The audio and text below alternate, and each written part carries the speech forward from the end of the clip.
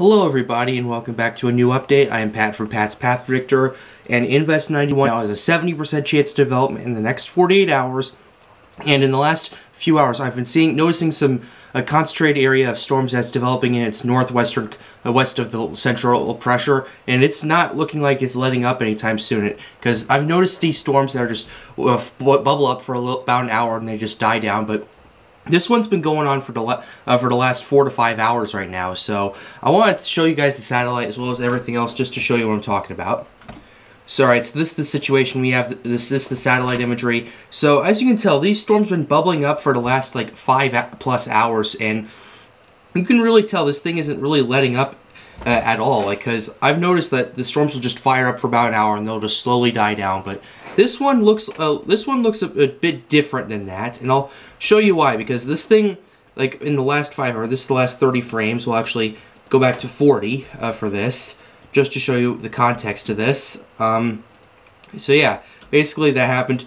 This one area right here, this one small dot right here, basically starts bubbling up really quickly. It kind of then it keeps doing it, and it's been doing it for basically almost 7 hours now. So yeah, this looks like a more pronounced area of storms that this is likely here to stay. And I'm noticing these two areas right here, just, you know, it's not out of the ordinary for sure, but I'm looking at it like these two cells right here are starting to fire up. This storm is really starting to get its act together, and if we go ahead and resume that right there, yeah, you can tell what I'm talking about. So yeah, this Invest is really starting to get its act together. So let's go ahead and look at the Eastern North Pacific right here. This is the latest from the NHC. This is south of the Gulf of Tepic. Visible satellite imagery indicates that a broad low pressure system has formed in association with an area of disturbed weather, located a couple hundred miles south of the Gulf of Tepic. Environmental conditions are expected to remain conducive for additional development, and a tropical depression is likely to form within the next day or two as the system moves west-northwest or northwestward around 5 to 10 miles per hour. This is their words, not mine. It is likely to develop within the next day or two. So everyone needs to keep that in mind. Everyone needs to pay attention to that. Regardless of development, locally heavy rains are possible across along the coastal sections of Guatemala and southern Mexico along the next few days, and interests in these areas should monitor the progress of the system. In fact, we can really verify that just by the satellite imagery, actually, because if we go even further back, let's go ahead and go back to, let's say, 90 frames.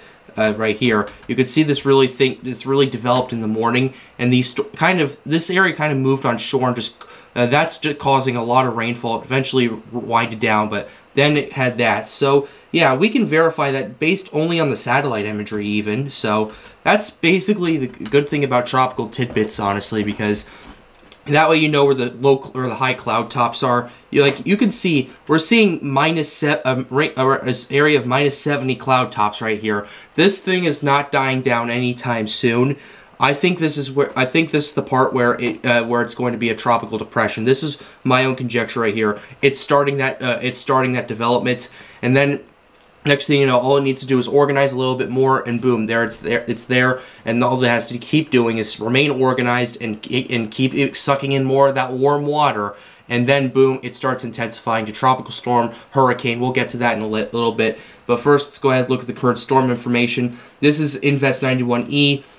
Location 12.5 degrees north, 94.9 degrees west. Maximum winds are still 25. The pressure has come down to 1,008 millibars. It was 1,009, so it has dropped a little bit, but at the same time, it's really not that much of a difference over 12 hours.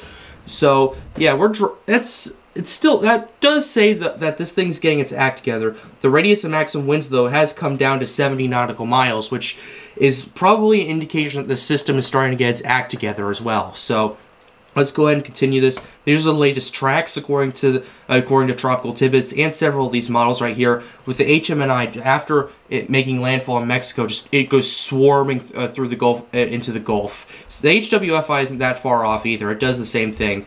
But the majority of these models, honestly, if you take a look at them, you're starting to see a more general pattern of this thing moving to the west or northwest, and then making that turn, making landfall in Mexico, and after that it just scatters all over the place. So we have a more general area of what's going to happen. We just don't have the cone of this until it's issued a tropical depression, so we can kind of draw one based off of this. So with that being said, let's go ahead and look at the intensity. This has been pretty interesting to monitor because every single, only 3 models have to keep this as a tropical storm, and the rest of them have it as a hurricane. The question is how strong of a hurricane?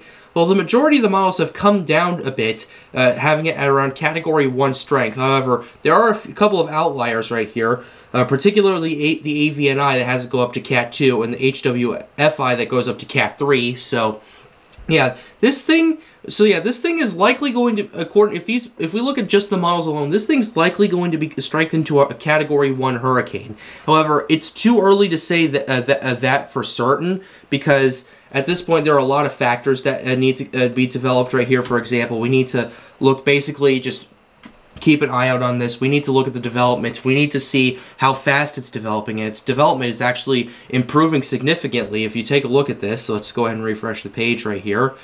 So yeah, it's a pretty interesting situation. This thing needs to load. But this is a pretty interesting situation I've been monitoring for a while. So yeah, this looks like it's getting more concentrated. It's getting its act together. So that's basically what I am looking at right now. But yeah, here's what I'm thinking is going to happen.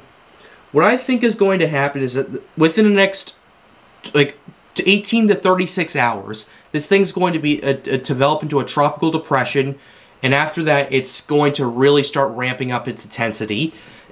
However, all of that depends, how fast it really intensifies depends on how quickly this thing can organize and how much of that warm water it can really take out.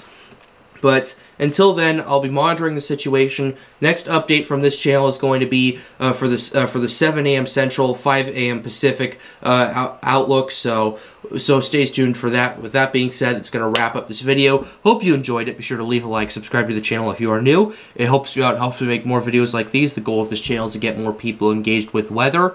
Also, we are at 666 subscribers, so the Illuminati's coming soon. So yeah, that's pretty much what's going on. But with that being said, guys, have a wonderful day. Stay safe.